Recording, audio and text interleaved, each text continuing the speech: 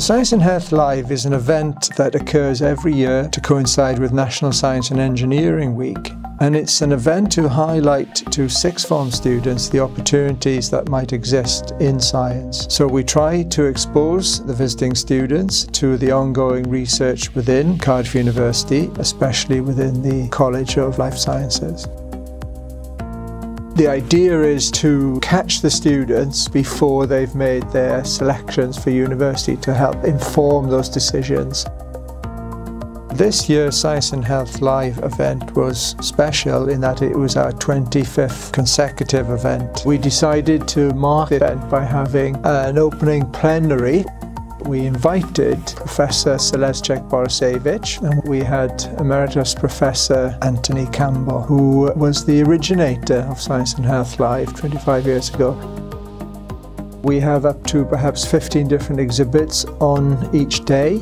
Exhibits cover areas from the genetics of mental illness through to cancer, through to cardiology. And the students have the opportunity to informally ask the presenters about the kinds of research that are being carried out.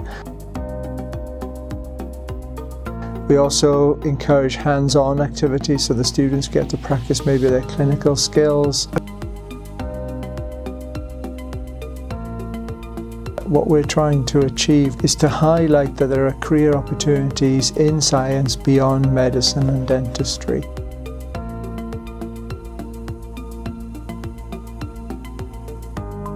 I'm either going to go into a career path of psychology or forensic science. I want to go into a career in medicine, become a surgeon. Hopefully go into midwifery. A particularly popular exhibit this year was one run by the British pharmaceutical industry, whereby students had the opportunity to virtually see the interactions of drugs with proteins and to see how medicines might be designed for the future. So one of the key features of Science and Health Live is the opportunity for the sixth formers to visit research labs around the site. This is probably their first and only exposure thus far to a real laboratory setting, and they have extensive opportunities to ask PhD students, postdoctoral fellows and the individuals possibly running the labs what kind of questions are being addressed and how those labs are addressing the questions. Like today's been a good chance to look at different careers as well. It's been really interesting. It was very scientific, the lab, and I would definitely recommend it to anyone that wanted to come here.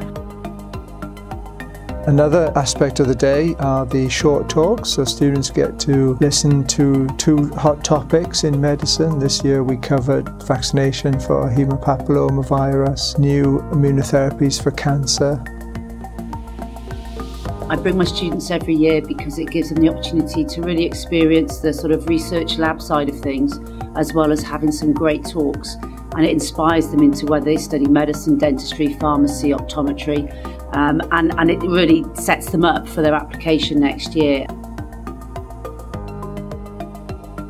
There are extensive opportunities throughout the day for the visiting sixth form students to quiz our current PhD and postdoctoral fellows about the particular career paths that they've chosen and what opportunities might exist for the sixth form students. Fantastic opportunity for the children to go around, see the university, see the hospital and the different opportunities there are in the world of medicine, and not just medicine itself but different careers linked to that then.